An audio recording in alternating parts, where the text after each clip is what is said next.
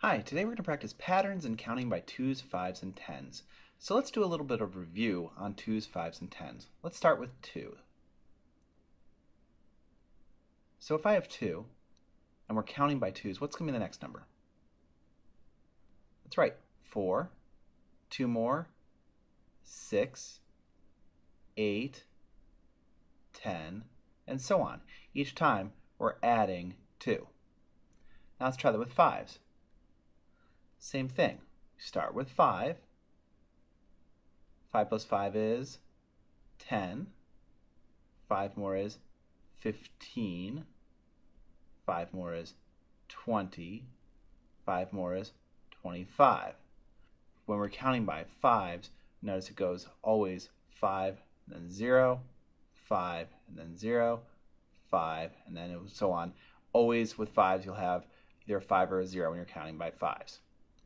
Finally, let's count by 10's. 10, and 20, 30, 40, 50, and so on. Each time, go up by 10, always be a 0 in the ones place. So now we're going to take a look at some patterns and see if we can figure out what the missing number is going to be and see if we can fill it in. Okay, let's do it. Okay, let's try this one to begin with.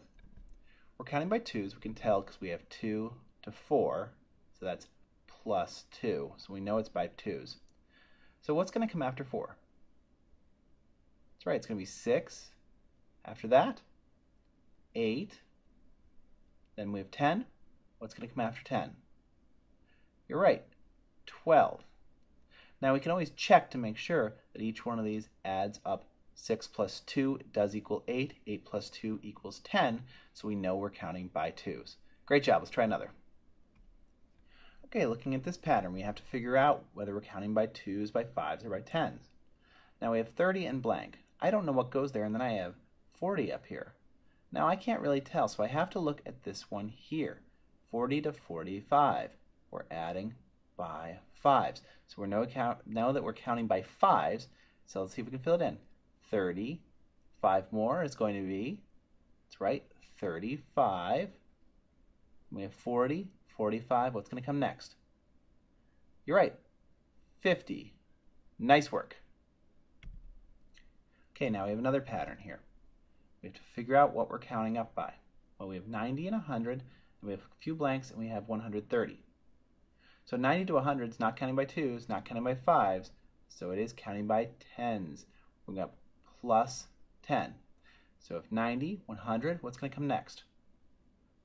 That's right, 110. Next, 120. 130, what's going to come after that? 140. Nice work. We can check to make sure. We look at this and say, okay, 120 to 130. Yes, indeed, I'm counting up plus 10. I'm adding a 10 each time. Great job. Today we've been practicing patterns and counting by 2's, 5's, and 10's. The 3 things to remember: always check the pattern. So check it out. Make sure that it is the correct pattern. Are you counting by 2's? Are you counting by 5's? Are you counting by 10's? Next, add them up and review them. Make sure that you did it correctly. You can always add them up. And finally, practice. Always practice your 2's, your 5's, and your 10's. Doing all that skip counting will help you be successful at patterning and counting by 2's, 5's, and 10's. Great job, and I can't wait to talk to you more about math soon.